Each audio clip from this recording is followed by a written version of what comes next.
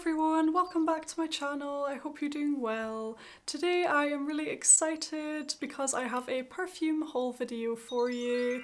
I feel like I haven't done one of these on my channel for quite a long time, so I'm just really excited to be sharing my new perfume goodies with you today. Before we get started though, if you're new here then welcome. I create new perfume videos weekly here on YouTube, so if that's something you'd be interested in then don't forget to click the subscribe button below and also activate the notification bell as well so that you can be notified every time I post a new video.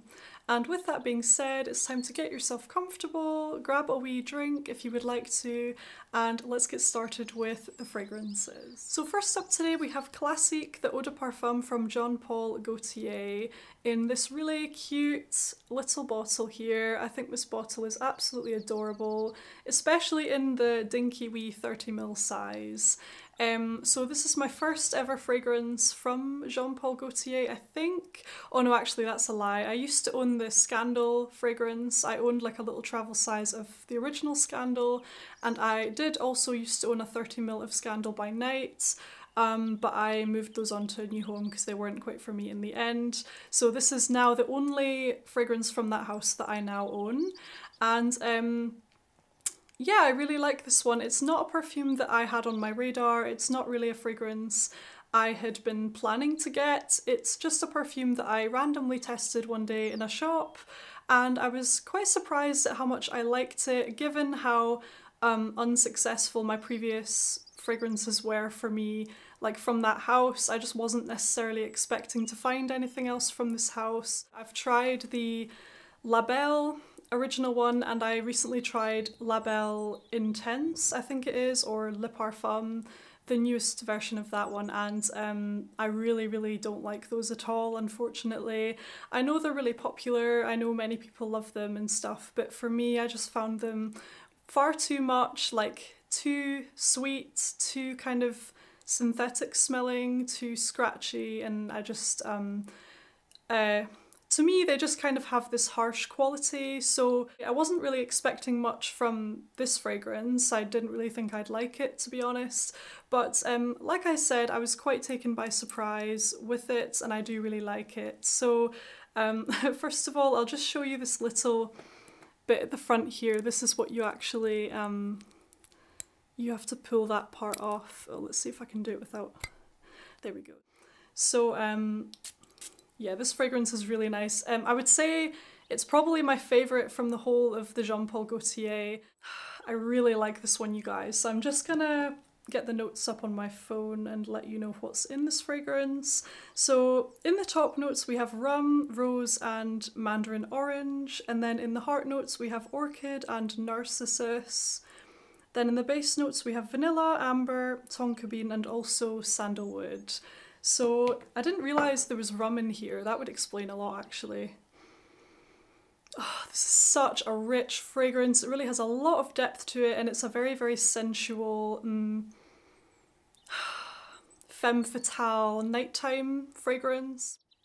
And to me, like, in addition to those notes that are actually in here, to me I almost pick up on something reminiscent of incense in here, or something really woody as well.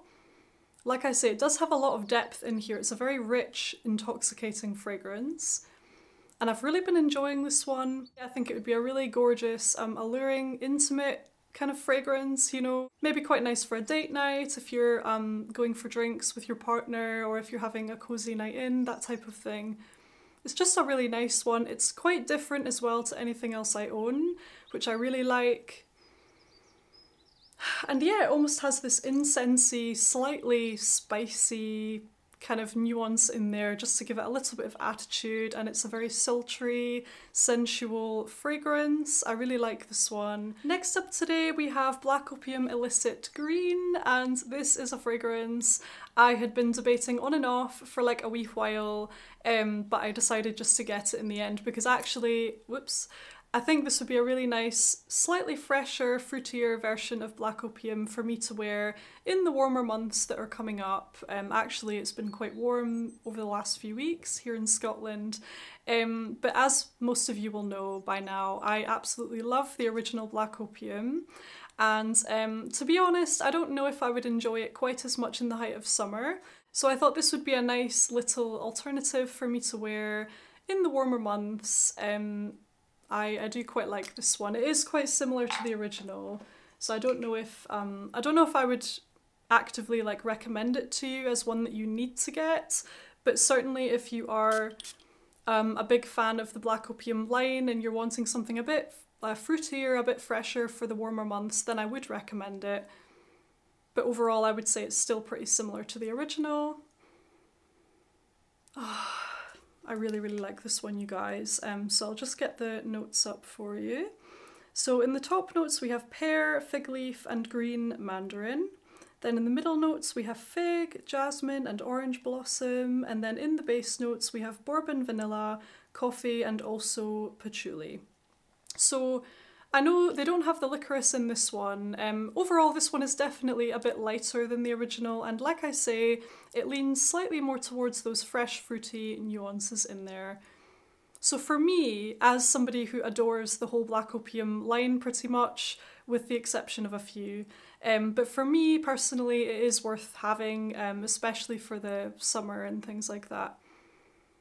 I would say upon the first spray you do definitely smell like the fruity notes. You can smell the most differences when you first spray it, but then as it dries down it kind of becomes a bit more similar to the original, and overall I would maybe say this fragrance is a bit on the softer side. It's not quite as strong as the original Black Opium in my opinion, but again for me personally that's going to be really good for the height of summer, because I really struggle with the heat actually. I don't cope well with it at all.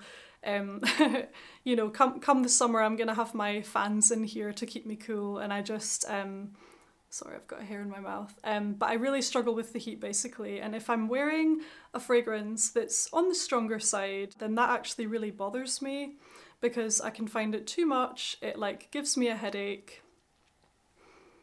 But this is a nice lighter version. It's a bit fresher, it's a bit fruitier, and it's on the softer side. So for me, it's perfect for summer. Really nice for spring as well. Just such an easy fragrance to throw on. Super pleasant, super nice. I just really like this one. I definitely much prefer this one to the neon. I would recommend this one over the neon because I personally was not a fan of the neon, unfortunately. I found it kind of sour and just a bit synthetic smelling, and I actually really wasn't the biggest fan of that one personally. So I would probably recommend this one if you're looking for a fruity version of Black Opium. Oh, I just really, really like it. I actually think there's something in here that's, it's kind of juicy as well, like it's really well balanced, and actually the notes that they've added in here really complement the original Black Opium DNA. I think I read in the description that it's inspired by mixology, so I don't know if they mean like cocktails or just the way that different ingredients can come together and sort of complement one another, but I found that quite interesting, and I can kind of feel that coming together when you actually smell this, just because they do have kind of a bit of everything going on in here. Like you have that original Black Opium heavier DNA in there, but then it's complemented by the kind of fresher, brighter, juicier notes. There's even maybe... It's interesting, they haven't only added in fruits as well, they've added in fig leaf, so that's going to add a nice fresh quality to the fragrance. And I'm really enjoying this one. I think it's nothing groundbreaking. I wouldn't say that it's necessarily a must-have, but for me personally, it's a really worthwhile addition to my collection, especially for the spring and summer, like I already explained. And it might be one to check out for you if you already know that you love the Black Opium line. You know, if you're just a big fan of the line, then I would probably recommend checking this one out.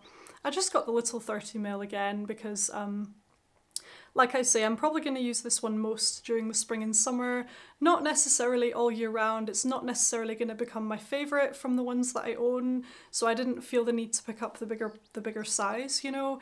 But anyway, so that's Black Opium Illicit Green from YSL, another new addition to my collection. And I don't know about you, but the bottle is really pretty. I actually am quite a big fan of that. You can't really see it too well. yeah, well, the middle part is green, and if you hold it up to the light, it's a really nice bright green colour, and I think it's really pretty. Next up today we have this fragrance here, Milk from Commodity Fragrances.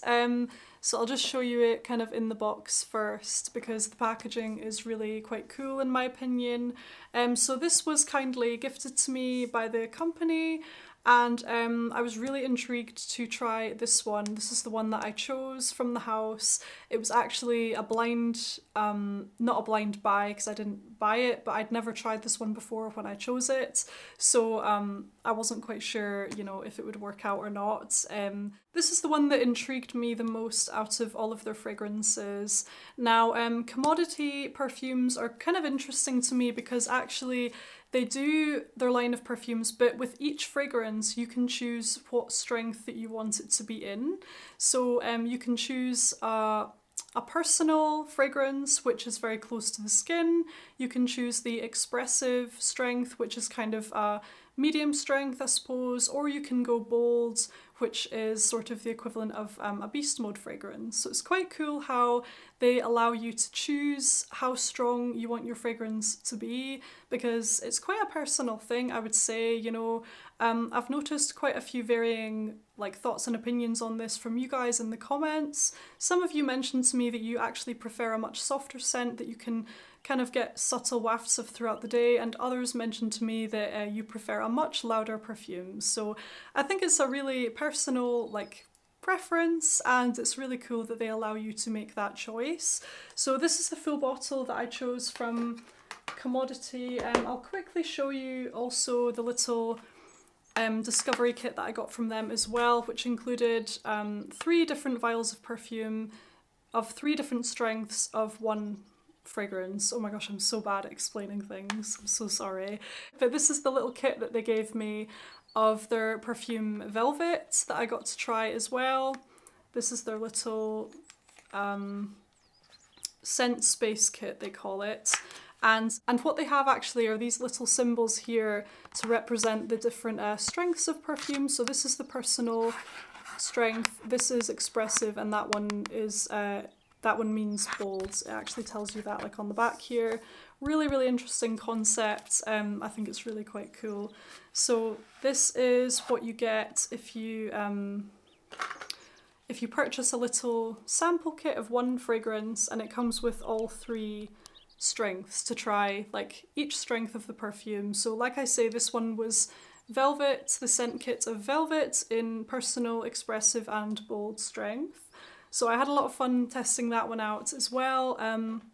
Velvet wasn't quite for me in the end, but I would recommend it to any of you who already enjoy Maison Margiela's By the Fireplace, because again, that perfume's also not for me.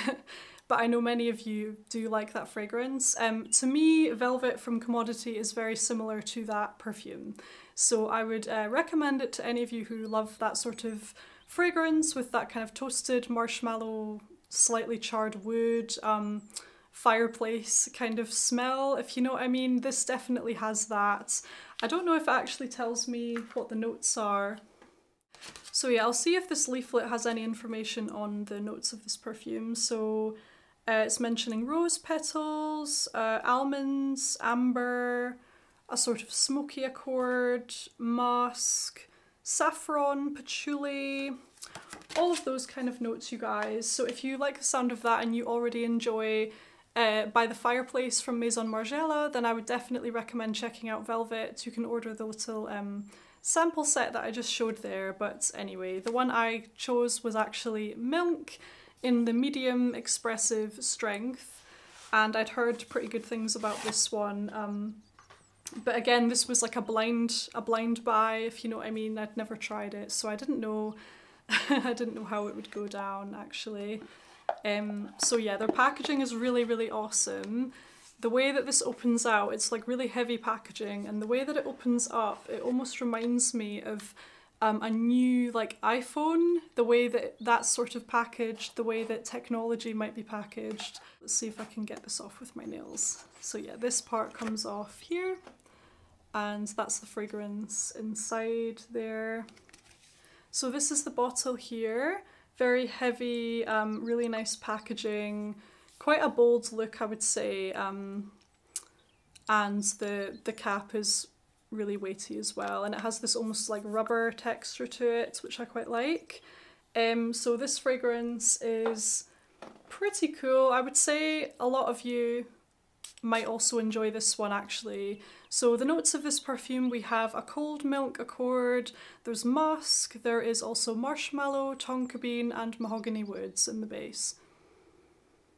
And when you first spray it, it's definitely a lighter, marshmallowy, milky, lactonic, creamy kind of fragrance, but then the more it dries down, it becomes slightly spicier in like a woody kind of way, I guess from the tonka bean, and the longer that it's on your skin, the more the woody notes really start to come through. So overall, I would say after a while it becomes just more of like a woody fragrance as opposed to a milky or marshmallowy scent.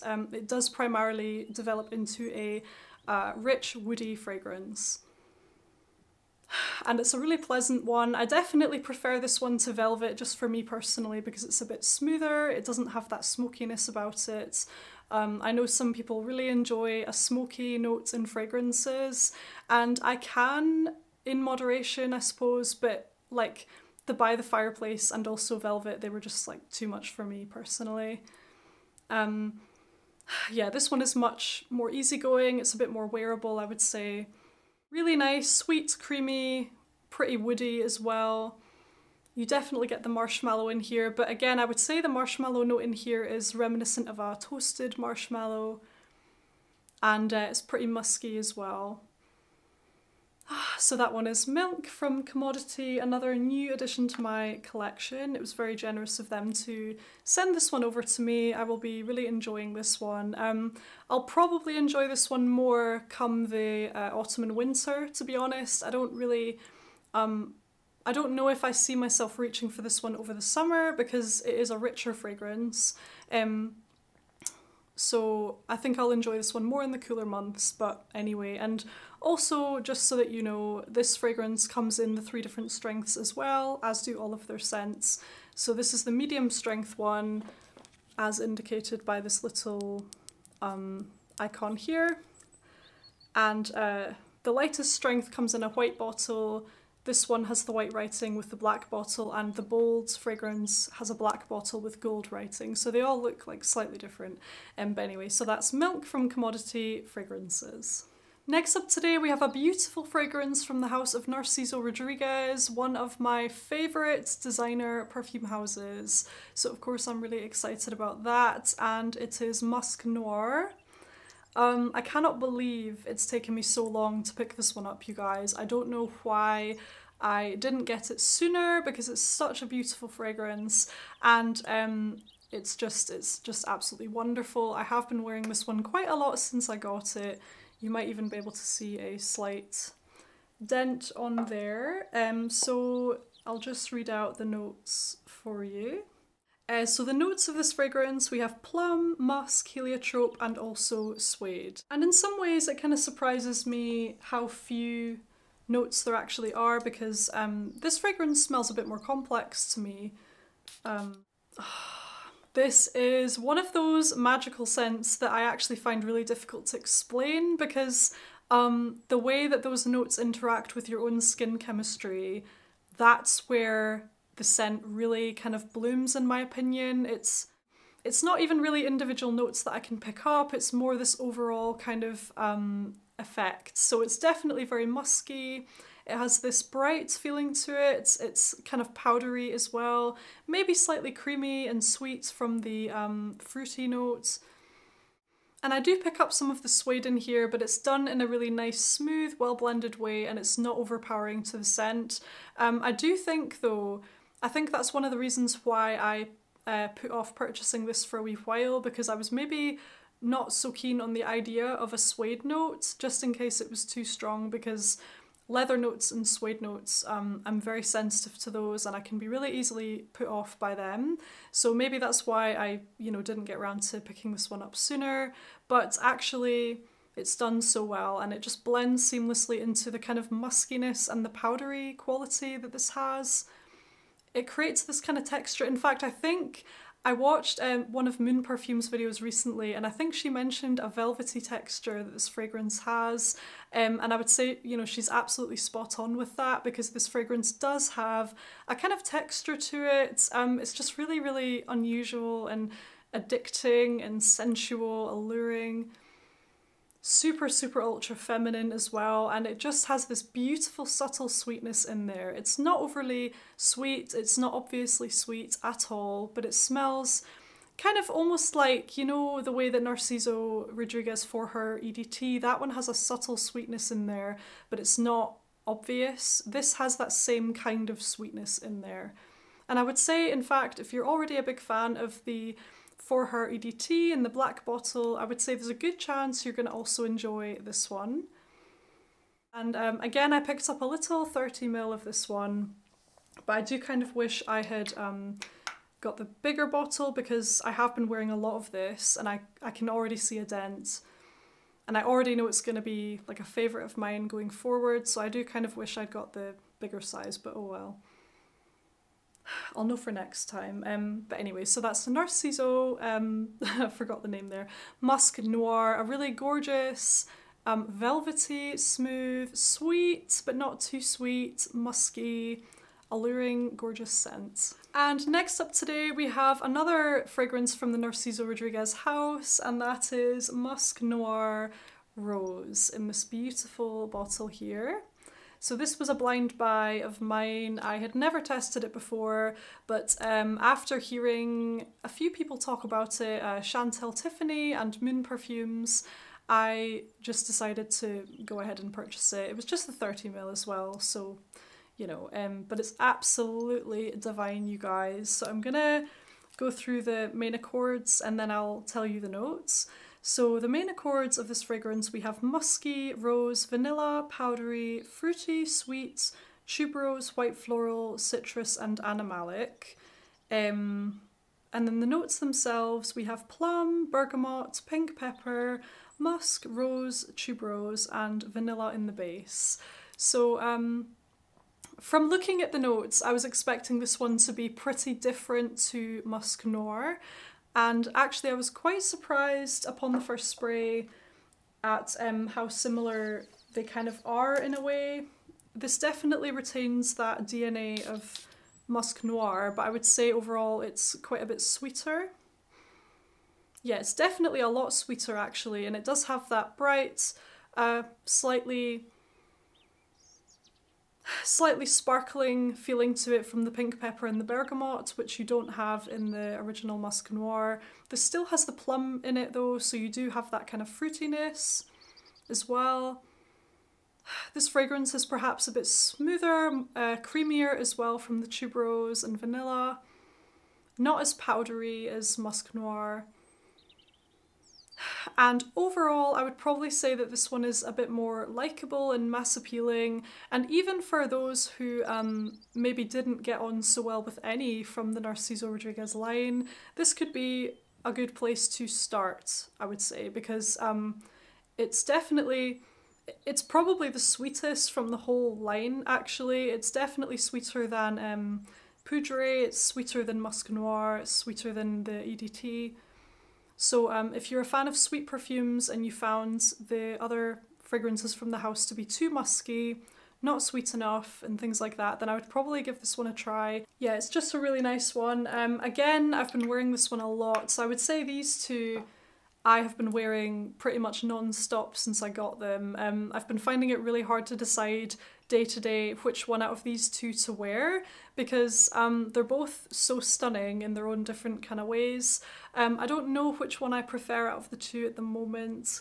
I would maybe, actually no, I can't decide. Sometimes I'm more in the mood for one more than the other. I think probably what it comes down to is whether or not I'm in the mood for a sweet perfume, because this one is sweeter than this one, and the Musc Noir original smells overall a bit more natural, and it just gives that natural, alluring, pheromone kind of feeling to it, whereas this one is definitely more perfumey, and it has more of that sweet perfume, rose, vanilla, bergamot, you know, that kind of feeling about it. So it kind of depends on my mood really, but they're both absolutely beautiful. I'm really glad I have them in my collection, and I think I will be getting through these pretty quickly, to be honest, especially seeing as they're both 30 mils. They're just both wonderful, you guys. Let me know if you've tried either of these. I did also recently try the Pure Musc from Narciso Rodriguez, and I have to say it's really, really nice. I was actually about to buy that one as well, but I kind of told myself to hold off.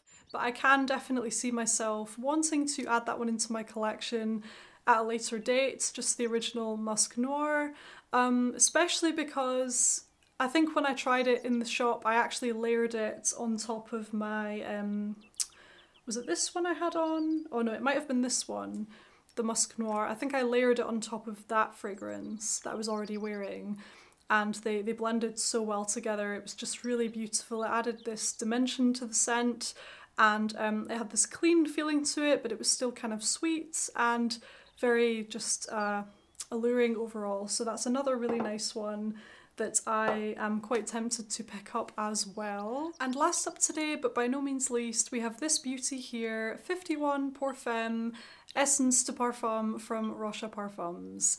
This was a beautiful birthday gift and I have been absolutely loving it. I did mention it in my video the other week there. This is the bottle right here, just absolutely beautiful. So the notes of this fragrance, there are so many actually, I can never remember them all. And I don't really pick up on all of these, but I'm gonna read them out anyway, just in case you're interested. So we have bergamot in the top notes, then in the middle notes we have Lang Lang, Gardenia, Orange Blossom, Raspberry, Tuberose, Lily of the Valley, Lily, May Rose and Jasmine. And then in the base notes there is vanilla, cashmere wood, sandalwood, benzoin, orris, violet, cinnamon, anise, clove and also patchouli. So a lot going on. I definitely don't pick up on everything. For a start, I'm not an expert, so I wouldn't be able to pick them out anyway. But also these fragrances from Roja Parfums, they're so well blended, like they're all so smooth, you guys. And let me know what you think if you've tried any from this Essence de Parfum range. Let me know what your experience was of it, because to me they're just so incredibly smooth and luxurious smelling. It's just squeaky lid there. Oh my goodness, you guys, I can't. So this fragrance to me is quite fruity, slightly juicy in nature, very creamy, and you definitely get that warming benzoin vanilla accord in this fragrance. So those are the main things that I get from this. It makes sense to me that there's also tuberose in here because there is quite a thick, creamy feeling to the scent as well. And it is quite a nice level of sweetness, like it is quite a sweet perfume, but overall it smells very, very luxurious to me. And I believe the concept behind this particular fragrance was to capture elegance in a bottle, and I do think they have done exactly that. It's just absolutely wonderful, you guys. I have been loving this one. It's going to be one of my go-to scents. This fragrance doesn't feel too formal to me, even though it smells very luxurious. It's just very easy to wear, very beautiful, very, very sensual, and I actually think this would make a stunning signature scent as well because it's quite unique. It's unlike anything I own in my collection. It's not like anything else I've ever tried.